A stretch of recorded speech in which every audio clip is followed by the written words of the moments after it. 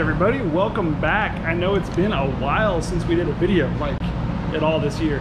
It's Tuesday and it's a taco tech tip, and it is hot today. In the dyno room right now, we are at 100.6 degrees, 25% humidity, hot and dry, 102 kPa. That actually leads us to not a crazy correction factor. I'm not really gonna get into that in this video, but I've got a 2013 STI on the dyno. This is a stage 1 car. It's just an intake and I think a catback exhaust, stock downpipe, stock everything else, and just doing a little quick tune on it. But I wanted to talk about something that Subaru has kind of gone back and forth on over the years, and that is what the air conditioner does when you're wide open throttle. A lot of people in older cars talk about you turn the AC off and it's like you get supercharged, you know, you pick up a whole bunch of horsepower. And that was the case on, you know, a lot of older cars. So we're gonna see what happens on a 13 STI when we run it with the AC on and with the AC off.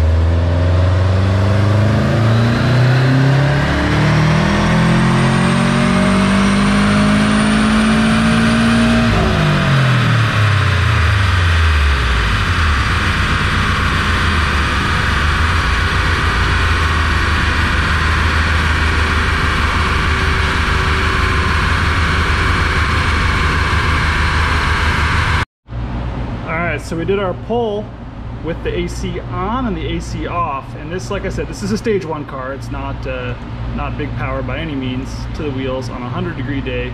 We were 247 horse, 286 torque. You can see right here there's this little dip, this little funny dip right here. And I want to talk about what that is. That's actually the air conditioner compressor was on the entire pull until 5,700 RPMs, when it finally shuts off and we see a big bump in power. Now what happened when we did the pull with the AC off? This is the same tune, back-to-back pulls. Arguably this pull should make less power because it's a hot motor, back-to-back pulls. Whoa! Peak power 259.3, peak torque 306.3. We picked up 20 foot-pounds of torque down here, and peak power right here especially is up, you know, 12 horsepower. You look past that 5,700, it's almost the same. Pretty negligible past there, but before that, that's a massive gain.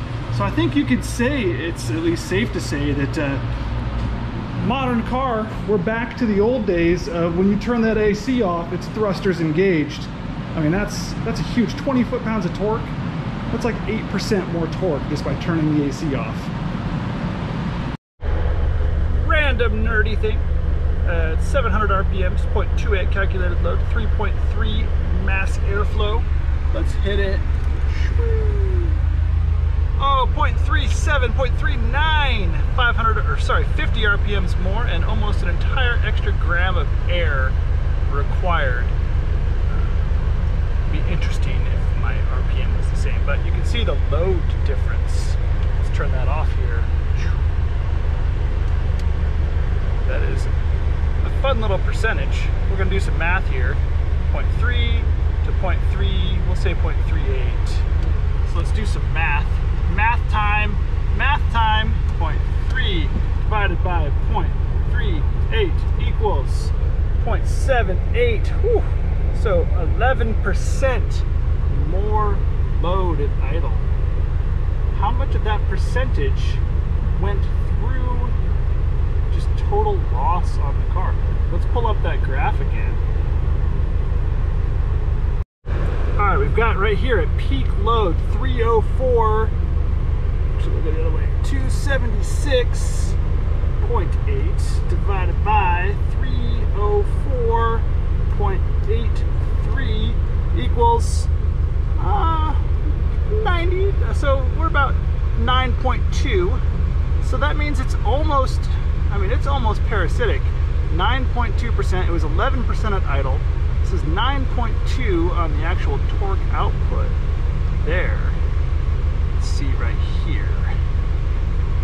Yeah, 218 divided by 236. Sorry, it's 218.4. Anyway, this is close enough. So as we go up in RPMs, we get slightly more efficient. Now we're down to 7.7% loss. That's crazy. It's just a flat percentage from everywhere. It's not a flat number like you would expect. It doesn't just take 5 horsepower to move that thing. It's just a straight percentage. Anyway, that's all I have for you guys today. A little bit of nerd math and air conditioning. So stay cool and stay hydrated and stay safe and have a wonderful Tuesday. Eat some tacos and probably drink some beer, you know, because that goes well with tacos. Thanks for watching.